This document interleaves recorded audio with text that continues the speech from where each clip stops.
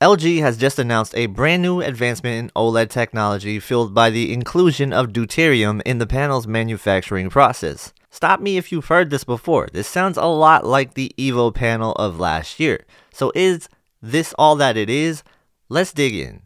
Hey everyone, welcome to the channel Tech with KG. We're going to talk about all of the news that came out today about LG.EX technology in this video, and we're going to be talking about more stuff in the near future. So if you want to hear any news on 2022 TVs, please hit the subscribe button below. Thank you guys so much, and let's get on with this news.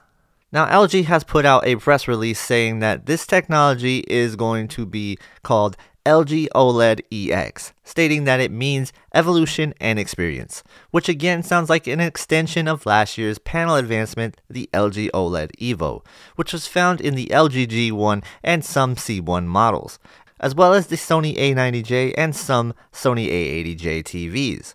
Now, aside from the advancement using deuterium, which again was used in the EVO panel, they also boast a brand new algorithm that will, quote, enhance the stability and efficiency of organic light emitting diodes. This effectively will allow the TV to maintain high brightness levels for longer periods of time with enhanced color, performance, and accuracy. They claim that it will be 30% brighter than conventional OLED TVs, and I found this quote to be interesting considering they said the same exact thing with the EVO panels, except last year they were saying a 20% increase.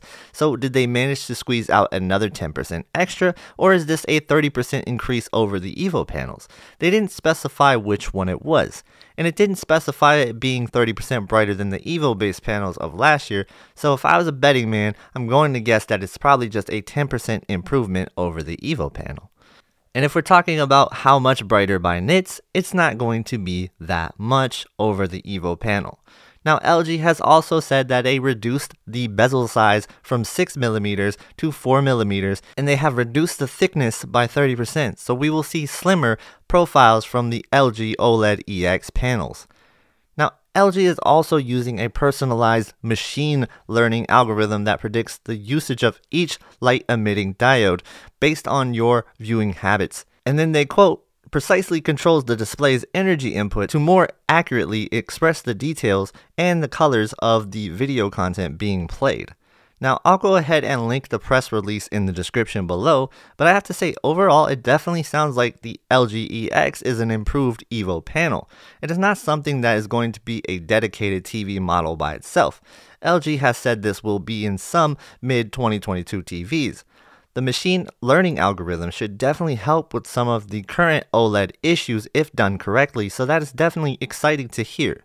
However, don't expect the OLED to reach the brightness levels of high-end LCDs anytime soon. Now remember, the G1 was measuring at around 100 nits or so more than the C1, so I wouldn't expect a huge boost from the EX panels. I just want to go off script a little bit about this and say that all in all, it does feel like it's a re-announcement of LG OLED EVO technology. The main goal of this video was to let you guys know about this technology, but also keep you a little level-headed on what to expect from this technology, because really it makes it sound like in the articles that it's some groundbreaking technology that's going to advance the brightness levels of OLED to numbers that we've never really had before, and while it may do that, it's not going to be anything close to LCDs as far as brightness goes, which will disappoint some people, but you have to keep an open mind and realize that that's not a realistic goal for OLED technology.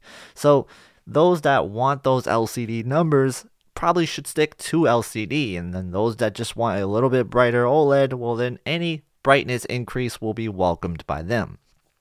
Now, there's no secret to this. The OLED technology's weakness is definitely brightness and being able to sustain brightness for a very long period of time. So this is welcome news. Anytime we hear an advancement in OLED technology that leads to a brighter picture. But I think the thing that's more exciting here is not necessarily the brightness, but the efficiency and the way that it can keep brightness levels high for longer periods of time, and the machine machine learning algorithm they speak of sounds like it should help a lot with any sort of burn-in or image retention that is going to be present on the TV. So I think those things get me more excited than brightness from an OLED. So while we want brighter OLED panels, I think ultimately what we're going to get is just more efficient OLED panels like we've seen from the OLED EVO panel last year. Now you have to also keep in mind that a lot of people didn't see a huge improvement from the C1 to the G1 brightness wise, and a lot of people really weren't that impressed by that. So I think that you saw the A90J could really get to a higher brightness level thanks to the heatsink. So you're not really seeing the usage of heat sinks in this mindset here. What you could see is this EX technology mixed with a heatsink on some manufacturers. So that's something you want to keep an eye out for, and maybe that's something you can get excited about for the future. But I just really wanted you guys to get a really open mind, level-headed approach to this and not get too excited over it, because I really do think this is a lot of PR noise that could really get a little out of control in terms of hype.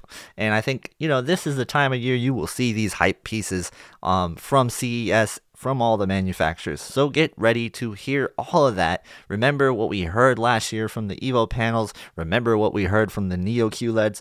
Just make sure you stay grounded when you hear all this news, and try not to catch too much FOMO before the actual TVs are out. So can we expect the LG.EX to be a big improvement over the EVO panels? That remains to be seen. Now, I have my speculation and I have my skepticism of it not being that much better than the EVO panels, but I hope I am proven wrong and we see something that is going to blow our minds and feel like it is definitely an advancement in OLED technology. But the use of deuterium isn't anything new, which it makes it seem like it is in the press release and in the other articles that were released about this technology. Because the EVO panels were said to use deuterium as well, so this is not anything that is brand new unless they're using it a different way, which again, I'm not going to speculate too much on. I just wanted to let you guys know that this is something that they've been doing in the last year with their panels already. So maybe they just found a way to get it even more efficient, and it's just going to be a better EVO panel, which is kind of what I suspect. I don't expect anything groundbreaking. What it sounds like with this press release is that it will be some sort of groundbreaking technology, but really this is just some extra PR that I think is a little bit overblown. So I don't want you guys to be let down by something that is promised to be great, but it ends up being just a little bit better than last year. Let me know what you guys think in the comments. Are you excited about LG.EX technology? And do you think it's a big deal? Let me know in the comments below. If you guys like this video, please hit the like button. For more TV news and talk, there's videos at the end of this one that you can watch. Thank you guys so much for watching. Have a great day, and I will see you in the next one.